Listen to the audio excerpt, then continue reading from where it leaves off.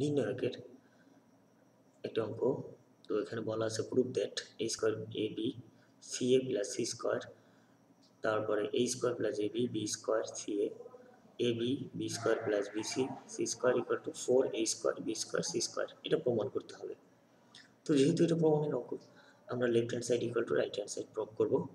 তো সেই জন্য আগে আমরা লেফট হ্যান্ড সাইডটা লিখে নেব। সো এখানে লেফট হ্যান্ড সাইড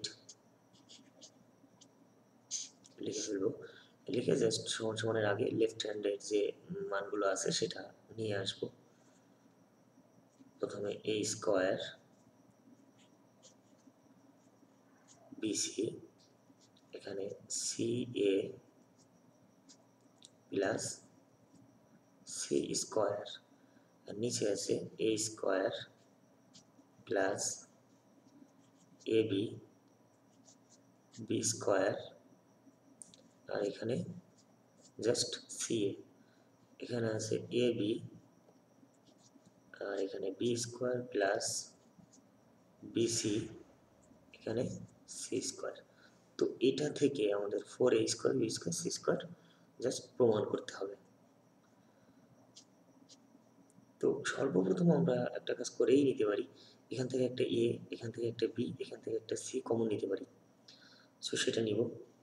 প্রথমে এ কমন নিব, বি কমন নিব, তারপর সিটা কমন নিব। তো এই কলামটি থেকে যদি এ কমন নিই তাহলে কি থাকে, দুইটা এ স্কোয়ার, তো এর থেকে একটা এ চলে আসলো। সো এখানে থাকবে আর অনলি একটা এ। এই দুইটা থেকে যদি একটা বি এ কমন নিই এখান থেকে, তো থাকে জাস্ট এ প্লাস বি। এখান থেকে একটা এ কমন নিলে থাকবে জাস্ট বি। এখান থেকে একটা বি কমন নিলে এখানে থাকবে সি, একটা বি কমন নিলে একটা বি থাকবে অনলি। আর এখান থেকে বি স্কোয়ার প্লাস বিসি থেকে একটা বি চলে আসলে এখানে থাকবে বি প্লাস সি।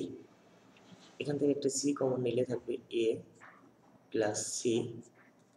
এখান থেকে একটা সি চলে আসলো, তো থাকলো শুধুমাত্র এ। সি স্কোয়ার থেকে একটা সি চলে আসলে থাকবে একটা অনলি সি।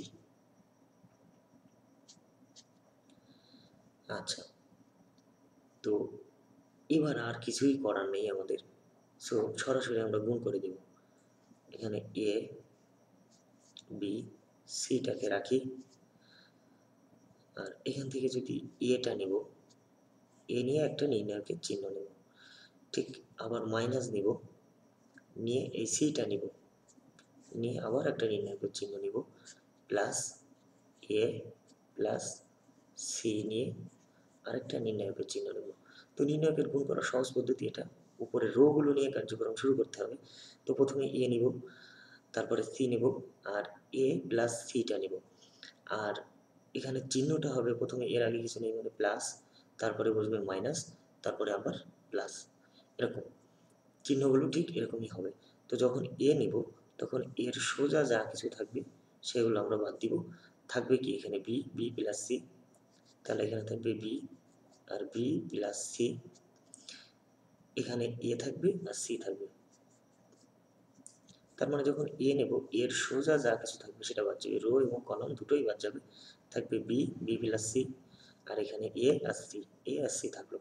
সো যখন সি নেব, এই সিটা যখন নেব সির সোজা যা আছে সেটা বাদ যাবে, থাকবে এ প্লাস বি ডিভাইডেড বি, আর এখানে এ আর সি। তো আমরা সেটাই লিখবো, এখানে এ প্লাস বি, নিচে থাকবে অনলি বি, আর এখানে থাকবে এ, আর এখানে থাকবে সি।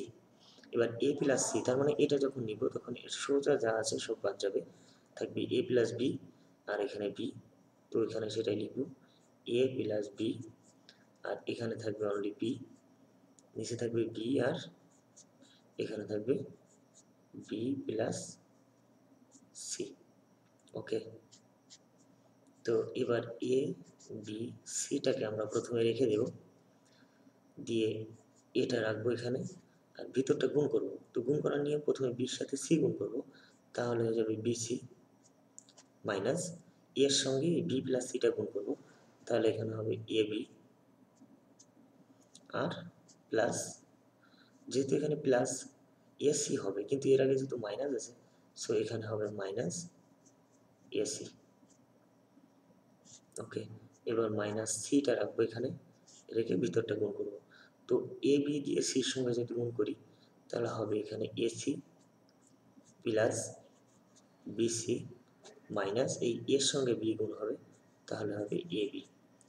এবার প্লাস এ প্লাস সিটাকে এখানে রাখবো, রেখে ভিতরটা গুণ করব। তো এ বি দিয়ে বিসিকে যদি গুণ করি, প্রথমে এ দিয়ে বিসিকে গুণ করব, তাহলে এখানে হয়ে যাবে এ বি প্লাস এসি। আচ্ছা, প্লাস এবার বি দিয়ে এই দুটোকে গুণ করব, so B square plus BC. সূত্রের মাইনাস, মাইনাস কেন, এটা গুণ এটা মাইনাস এইটা গুণ এটা, সে কারণে আমরা এখানে মাইনাসটা দিব, মাইনাস বি স্কোয়ার।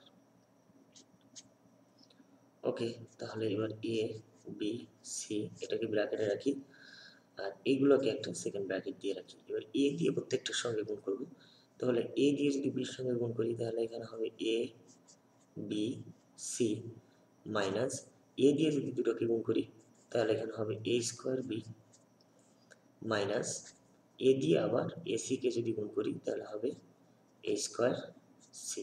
ওকে, এর কাজ শেষ করলাম। এবার সি দিয়ে গুণ করব সবগুলোকে।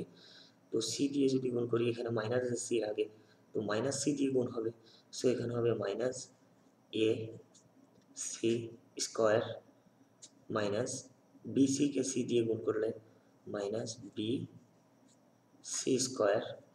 সি দিয়ে এ বিকে যদি গুণ করি তাহলে হবে মাইনাস, যে মাইনাসে প্লাস এ বি সি। এবার এ সি দিয়ে সবগুলোকে গুণ করব। এ দিয়ে প্রথম গুণ করি, তাহলে এখানে প্লাস এ স্কোয়ার বি হয়ে যাবে প্লাস এ স্কোয়ার সি হবে এখানে প্লাস এ বি স্কোয়ার হয়ে যাবে প্লাস এ বি সি। আর এই বি স্কোয়ারের সঙ্গে যদি এ গুণ করি তাহলে হবে মাইনাস এ বি তার স্কোয়ার প্লাস সি দিয়ে যদি আবার গুণ করি সবগুলোকে তাহলে হবে A B C plus এসিকে C দিয়ে গুণ করলে এ সি স্কোয়ার হবে, বি স্কোয়ারকে সি দিয়ে গুণ করলে প্লাস বি স্কোয়ার সি হবে এখানে প্লাস বিসিকে সি দিয়ে গুণ করলে B C square minus B square C, যদি বি স্কোয়ারকে আমরা সি দিয়ে গুণ করি। তো সেকেন্ড ব্র্যাকেট ক্লোজ করে দিলাম, ইকুয়াল টু এখানে আসবে এ বি সিটাকে রাখবো, আর এখানে দেখি কি কি থাকে। তো এখানে বি স্কোয়ার এ স্কোয়ার বি মাইনাস আছে, এ স্কোয়ার বি প্লাস কেটে যায় এ স্কোয়ার সি প্লাস মাইনাস কেটে যায় এ সি স্কোয়ার প্লাস সবগুলো কেটে যায়, থাকে একটা A B C A B C A B C, আর এখানে এ বি সি, মোট 4টা এ বি সি থাকে। তো এখানে লিখবো 4 এ বি সি। তো এবার যদি গুণ করি আমরা, এখানে থাকবে 4 এ square B square C square, এটা রাইট হ্যান্ড সাইড, এটাই আমাদের প্রমাণ করতে বলা হয়েছিল। সো এটা রাইট হ্যান্ড সাইড প্রুভড।